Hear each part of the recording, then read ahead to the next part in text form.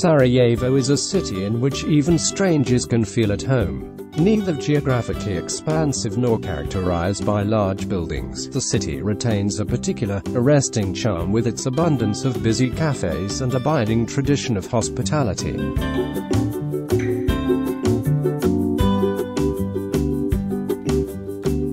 The city's breathtaking backdrop of seemingly endless hills and towering mountains have in a sense always isolated the city, creating a timeless world which, despite its seclusion, has always kept its doors open to the rest of the world.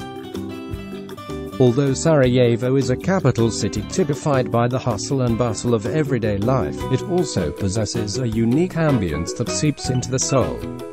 This city epitomizes a partial centuries-old struggle against outside influences combined with the absorption of these influences into one of the most diverse cultures in Europe.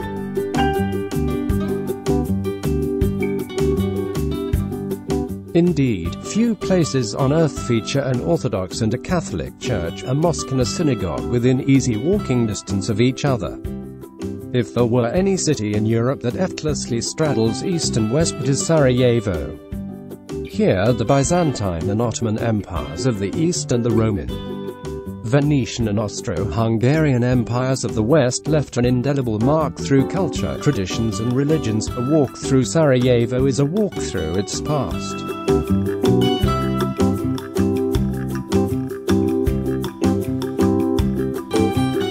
For the Oriental Ottoman quarters lined with sweet shops, cafes and handicraft workshops, to the administrative and cultural center of Austro-Hungarian times, Sarajevo encompasses the very best of both worlds.